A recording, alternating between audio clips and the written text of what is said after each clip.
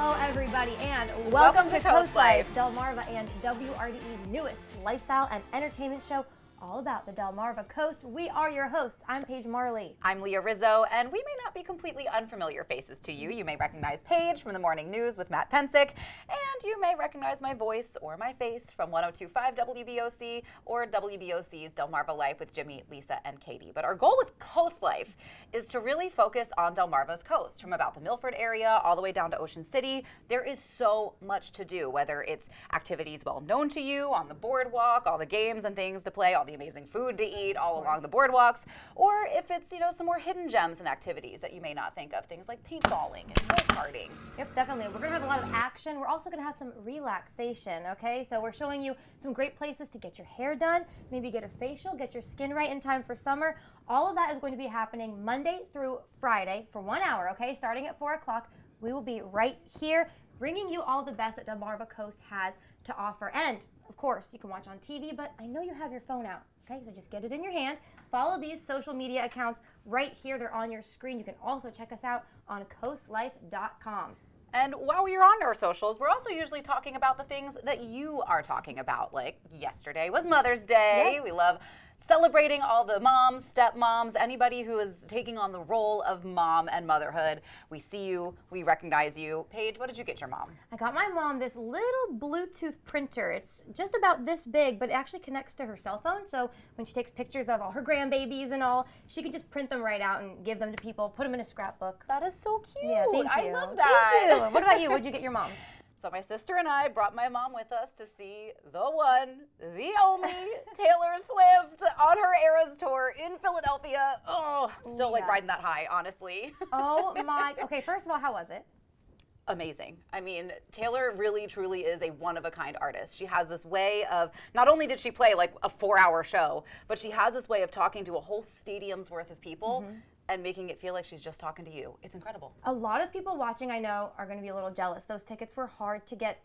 A lot of our coworkers. I know. I feel so bad. So I have to ask so that everyone can see too. What did you wear? Because the outfits to this tour have been incredible. Yes. So if you don't know, part of the big deal of going to the Eras tour is the outfits, the costumes. I mean, we're talking like Firefly Music Festival level dedication to the outfits. So a lot of people went dressed as their favorite album because it's the Eras tour, so there are different eras of Taylor Swift.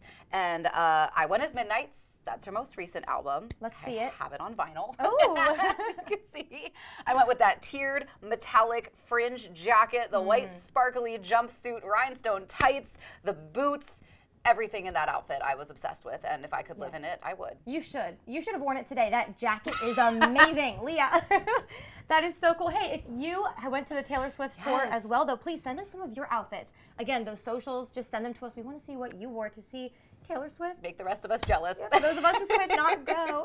However, after that, I think the only Mother's Day gift I can afford is the macaroni frame. That's to put the pictures that you got your mom, the Bluetooth pictures in. Perfect. She'll still appreciate it. Well, that's what we'll be doing here on CoastLife, okay? Like Leah said, talking about what you are talking about, but again, we're really going to dive deep into what makes Coastal Delmarva so unique. And we're going to start doing that today, right now. Yes, because part of that is the people. And one of those people is Drew Tevis, who recently won the Food Network's Holiday Baking Championship. CoastLife's field correspondent, Maya Henry, is in Rehoboth Beach, where it all started. Leah and Paige, this is the spot that launched Drew Tevis into the national spotlight. Blue Coast in Rehoboth Beach. Let's go inside and introduce you to Drew. A churro crunch sundae, maple sugar pie, a peanut butter praline ice cream sandwich. If you dreamt it, Drew can do it. The Holiday Baking Champion is...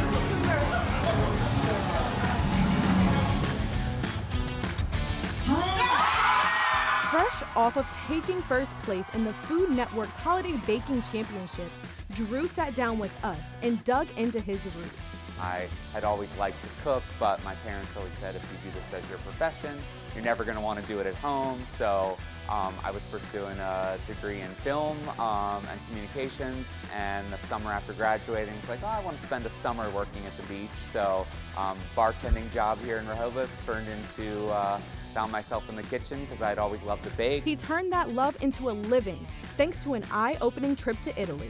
It was the first time in my life I'd never had access to a kitchen, and I missed cooking so much while I was there, and I was around all this great food. So when I got home, I bought just a cake cookbook and kind of baked my way through it and fell in love with doing it. Fast forward today, Drew never imagined he'd compete against other bakers on a national level.